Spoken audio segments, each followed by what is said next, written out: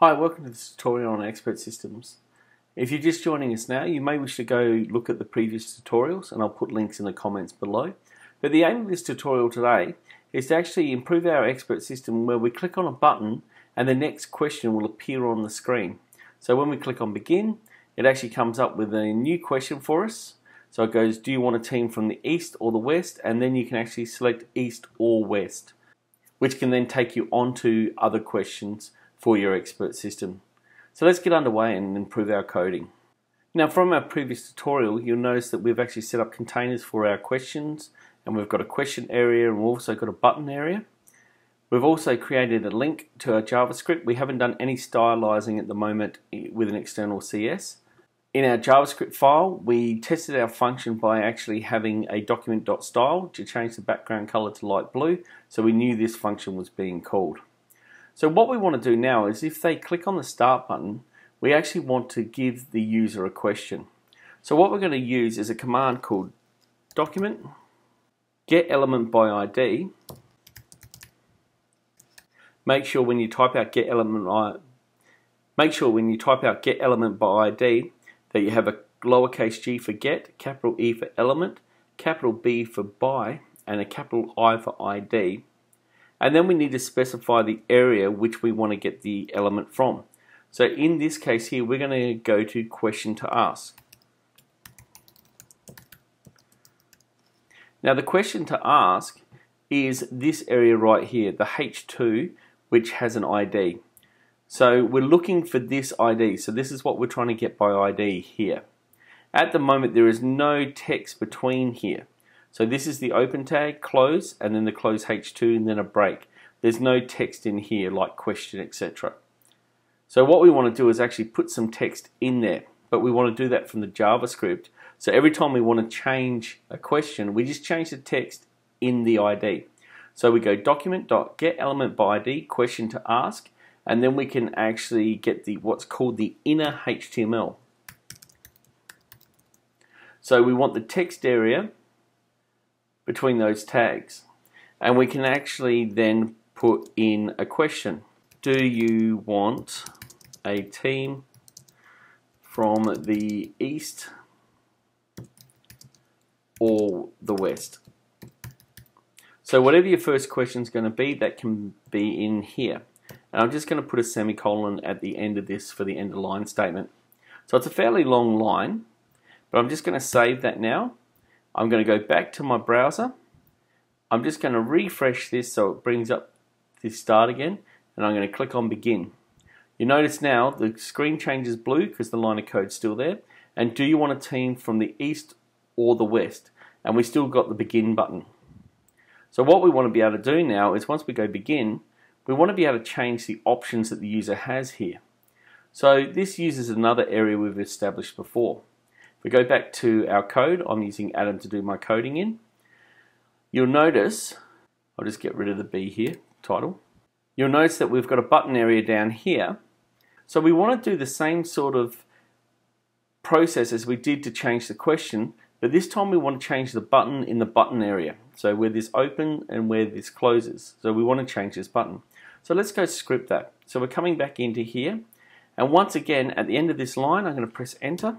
And this time we're going to get document, and once again we're going to get element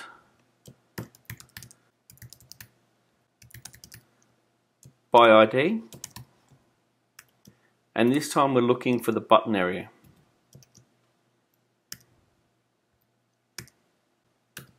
So we want this area. We also want to get the innerHTML. So once again, between the div tags or the text area, at the moment there's a button tag in there, but we want to change the button tag. Now to change the button tag, we're actually going to put a new tag in there. So we're going to open up a brace, but before we do that we need to do this in quotes. So the text is actually a new HTML tag for the interpreter to interpret.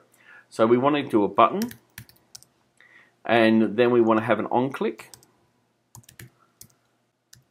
and then we want to call a function.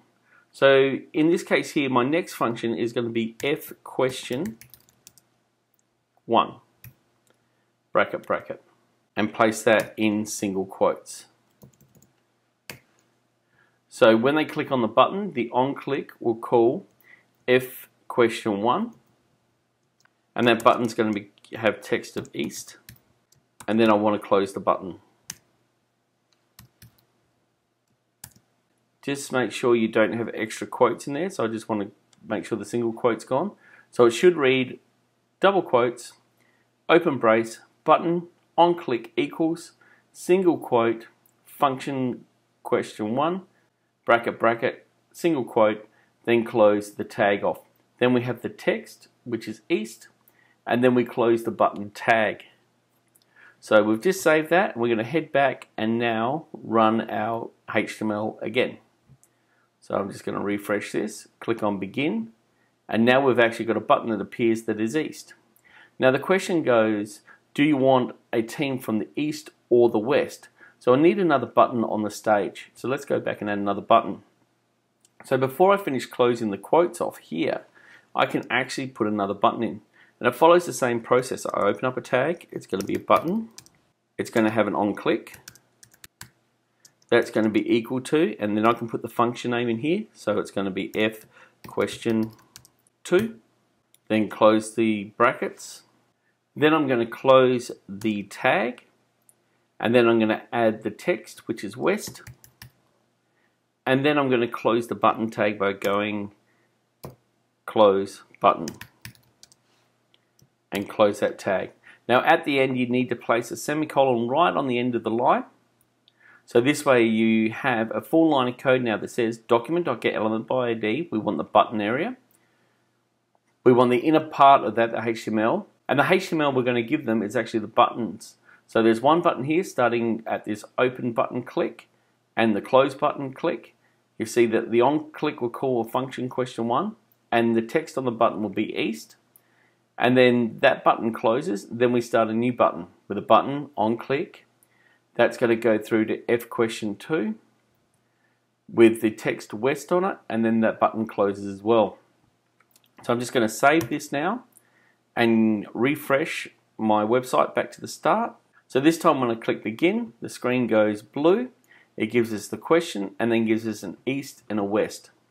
Now just to write those functions quickly, I'm just going to head back in.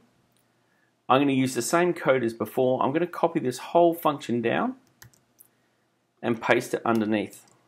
Now the first button calls F question 1. So at the moment this is F question 0, which is the same, which will cause you an error. So I'll just change this to 1. We could actually then change the question in here. We could then change what's on the button here. So we change the question here. So if they select the first button, change the question, change where it's going to go to, and also change what's on the button and change what's on the other alternate button. If I need 3 buttons, obviously inside this double quotes, I'll then create a new button by using this line, part of the line of code here, paste it and change the appropriate stuff. So if we do click the button 1, I'm just going to delete these other lines of code at the moment. Rather than being light blue, let's go blue. Now if they click the second button, it's meant to call question number 2. So I'm just going to paste this again. And rather than indenting it, I'm just going to come up here and change 2. And let's change it to yellow.